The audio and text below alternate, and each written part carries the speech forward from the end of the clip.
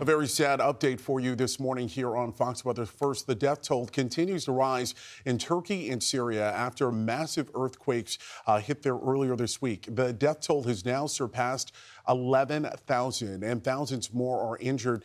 This all is now happening 2 days after two massive earthquakes hit Turkey as well as Syria. And search and rescue teams are racing around the clock to save anyone they can. Yesterday, right here on this program, we spoke to the Turkish ambassador to the United States, and he says any donations are much appreciated. Winter clothes for children, winter clothes for people living there.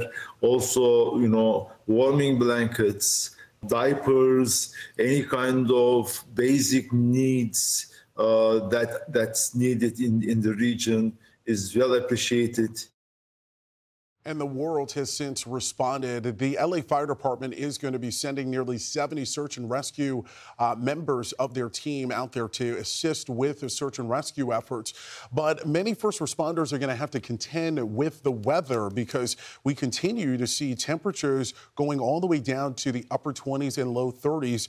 And it's important to note here that for many of the buildings over in Syria and Turkey where this happened, they no longer have power. And that means they don't have heat. So, Britta, unfortunately, we're going to see, I think, the death toll really rise here, especially, in these in the aftermath of this, just because we don't have electricity, for a lot of people. So that means we could be talking about frostbite as well as hypothermia. Yeah, when you're talking about trying to do rescue efforts with temperatures in the 20s and the magnitude of the job that has to get done, it becomes very complicated. And we had, a little bit of a clip of a firefighter from Los Angeles yesterday that was talking about the importance of hope.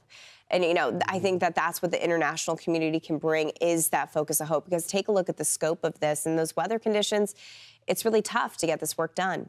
I'm Amy Freeze. Welcome to Fox Weather's YouTube page. We have more great videos on the way, so make sure to subscribe to stay updated on all things weather.